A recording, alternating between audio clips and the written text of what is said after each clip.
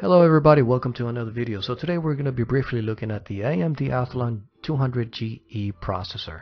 This is a dual core part with 4 threads clocked at 3.2 GHz, and you can pick it up for around $60. I bought this for a family member who's mainly going to be browsing the net. That's it. You can overclock the CPU as well, but you need an MSI motherboard with the chipset B350, B450, X370, and X470 chipsets, and also the Agiza update 1006. Alright, so let's go ahead and get to deleting and see how far we can push this thing. Stay tuned.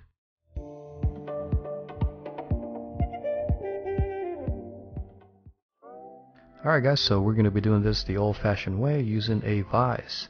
One thing that I do want to point out is that as you're applying pressure to the CPU, you want to be have an upward lift there on the PCB, so that as the glue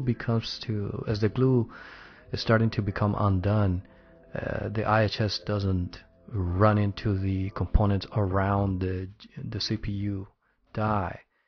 So you want to make sure you keep lifting there on the CPU or on the PCB, as you see there. So when the glue becomes undone again, you're able to just prevent the IHS from ramming into the components there, as you see, because everything is all pretty close, pretty crammed in there.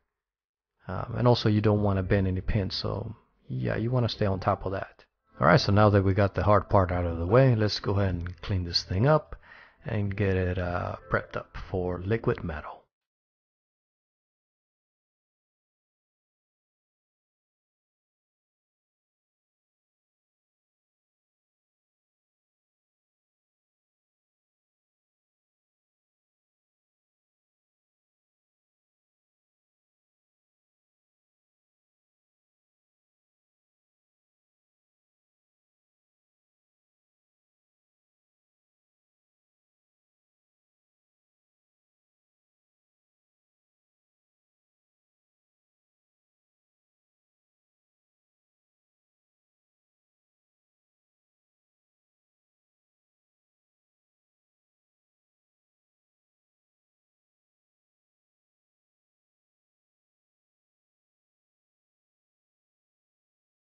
This little pad that you see here, I got this with Liquid Ultra, but you can also find these at a local hardware store.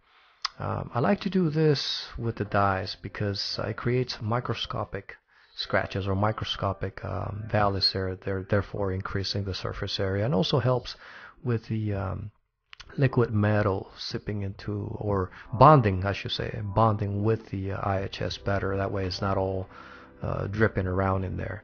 It stays where you spread it, and you want that. You don't want that stuff running around, over the capacitors there around the core, as you see there, because yeah, that'll be the end of your CPU.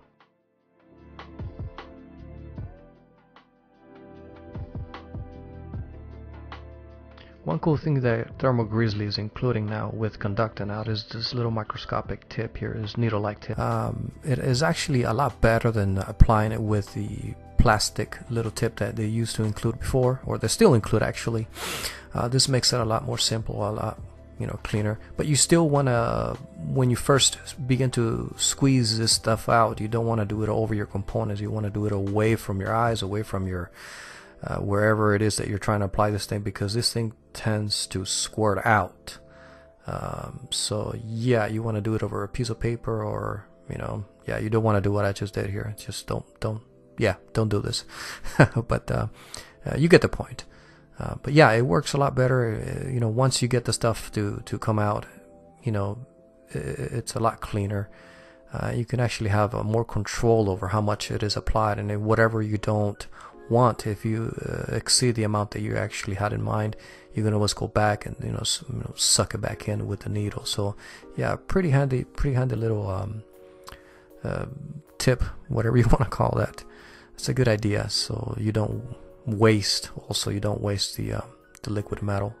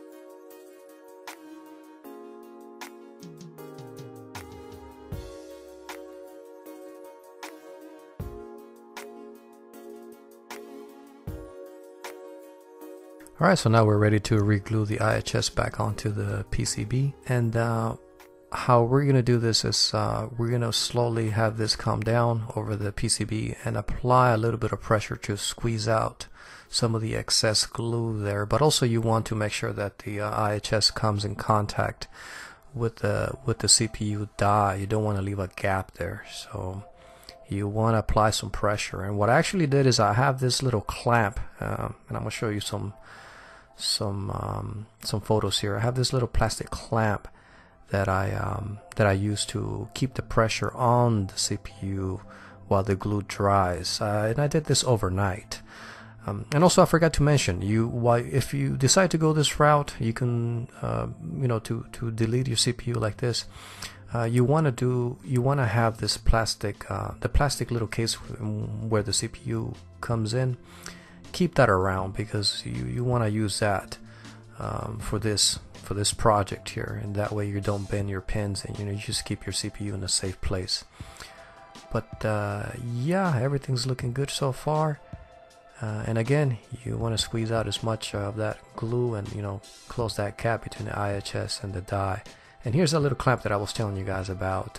This allows me to keep that pressure applied overnight so that the glue dries up and you have that tight connection there, or tight contact.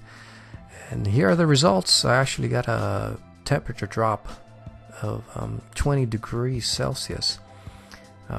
We used to be hovering around the high 70s. Now we're mid 50s after the Delid and the Overclock. So very good, very good improvements overall. I will be following up pretty soon here, guys, with benchmarking and that sort of thing that you guys want to see. But I wanted to get this video out of the way, just to make room. I'm behind on a lot of projects that I want to bring to you guys. I just don't have the time. But anyway, this is what I have for now, guys. I hope you enjoyed the video. Hit thumbs up if you liked it, subscribe, and I will see you guys on the next one. Take care.